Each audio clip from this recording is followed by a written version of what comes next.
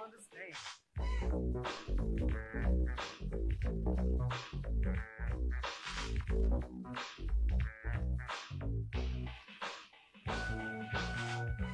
Okay, here's the situation. My parents went away on a week's vacation and they left the keys to the brand new Porsche. Would they mind?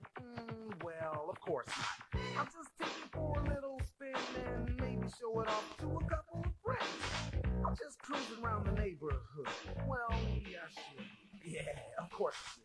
Pay attention, here's the thick of the plot. I pulled up to the corner at the end of my block, and that's when I saw this beautiful girl walking. I picked up my car phone to perpetrate like I was talking. You should have seen this girl's bodily dimensions. I honked my horn just to get her attention. She said, "Was that for me?" I said, "Yeah." She said, "Why?" I said, "Come on and take a ride with the hell of a guy."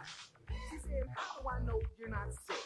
You could be some deranged lunatic." I said, "Come on, Toots. My name is the Prince. Besides, would a lunatic have a porch like this?" She agreed and we were on our way. She was looking very good, so was I must say. Word. We hit McDonald's, pulled into the drive and ordered 2 Big Macs and 2 large fries and Cokes. She kicked the shoes off onto the floor. She said, "Drive fast, speed turns me on." She put her hand on my knee. I put my foot on the gas. We almost got whiplash. She took off so fast. The sunroof was open. The music was high, and this girl's hand was steadily moving up my thigh. She had opened up 3 buttons on her shirt so far. I guess that's why I didn't notice that police car. We're doing 90 in my mom's new Porsche, and to make this long story short, when the cop pulled me over, I was scared as hell. I said, "I don't have a license, but I drive very well, officer."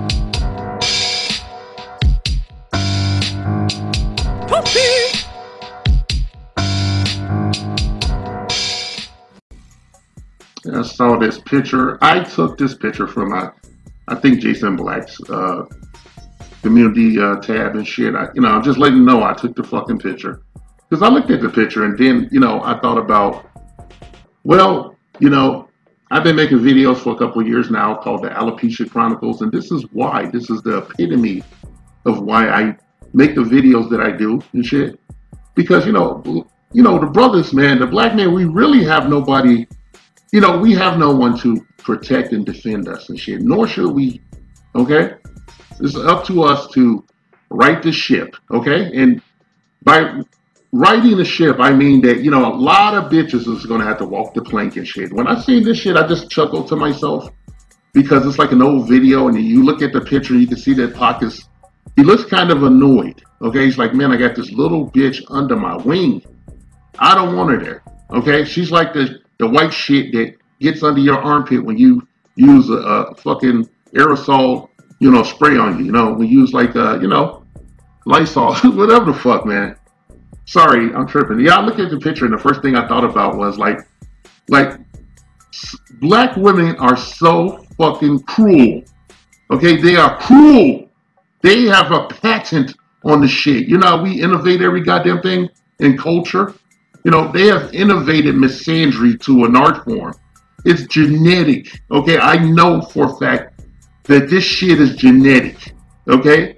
And knowing what I know, I don't feel any guilt when I make a video dragging the fuck out of any particular subject that happens to land on their doorstep, okay? All right? I don't feel an ounce of fucking guilt, okay? When I look at shit like this, I think about Will Smith and shit, and all the shit that happened, how this woman brought him down, like the House of Usher, and she got to take her flowers for that. And I think I'll do that when I make a fucking video. Every time I make a motherfucking video, you look deep in that motherfucker in the running system, you're gonna find Jada Pinkett Smith right in the middle of that shit. This is her claim to fame. Okay, she is up there, one of the founding mothers of this bullshit, this race war bullshit, okay? Well, Oprah was on that motherfucking Mount Rushmore Jada got her ass up there too. Gloria Steinem this shit. In the last spot is a rotating cast of characters. Now you can start with Kimberly Crenshaw. All right, I can keep going. But like when I saw this shit, I thought about Will Smith, and I was just like thought about him coming home. You know, it's just a thought. He comes home with that picture, and he just tells Jada like, "Hey, today's the day. Today's the day, Jada. You're not getting a divorce or nothing. You couldn't have." You're gonna get some domestic discipline and shit. And I'm gonna be on the news and you're gonna get all the money and shit, but I'm gonna make it worth it. Okay, it's gonna be worth it for me to go to jail. And you can say all the stuff you want to say and empty out my closet and say I've been doing, alternative things with my booty to keep my career going and shit. It's okay. I brought all that money and put it in. I gave you everything you wanted in fucking life. You bitch ass ain't happy and you keep fucking with me and shit. Yeah, I thought about Will saying that. Yeah, just like this kind of shit make me like the nigga gonna end up like being a suicide bomber in his own house, just run that shit and blow his fucking shit off, man, because she's so inhumanly cruel and no one ever confronts her about this straight up in her face. Okay, she's never brought to the court of public opinion and shit, except in a semi-favorable light. Okay, black women always discount each other's inhumane fucking cruelty to each other, but mostly and exclusively to black men, boys, even their babies in their fucking wombs. Okay? Yes, I was fishing. I don't think Tupac gave two shits. I don't think he gave two shits. She could be down there blowing him and he wouldn't have looked at her twice while she was doing it. Matter of fact, he probably pulled a Frank Sinatra on her. A lot of people don't know this, but, Frank Sinatra would sleep with women. I saw this in a biography of his driver or whatever. He would sleep with women and then put like a sheet or a bag on their head and tap on a wall or something. And the driver would just come grab the woman like a bag of garbage and take her out. And that was that. It was Frank. I think Jada would get that fucking treatment from Pac. Okay, stop dragging this fucking ass. He's dead, Jada. He's dead. Okay? He lived his life and shit. He found fame and fortune, did some, unadvised shit, ended up passing away because he didn't keep his head on the fucking swivel and he didn't check that fat nigga that was sitting there driving the car. I'm just tired, man. Fuck these women, man. Keep your head on a swivel. Protect your bag above all costs because that's what they want. They want your money. They want to get your money and they want to use it to fuck around and, spendthrift it and shit. They want to splurge. They want to buy shit with it. They want to act like assholes, like they're the queens of the universe when they look like children. They look like children. I'm finna go somewhere and shit. That I saw this video. I saw this picture and obviously it triggered my ass. Okay? I don't know when you're going to be hearing this recording. But I'm telling you, like, did I watch this shit? Did I just like see a Will like with a fucking bomb on himself running that bitch, just fuck it and just blow his own shit off. It's so disgusting. I'm tired of it. You fucking women ain't gonna change until you're looking at each other by yourself.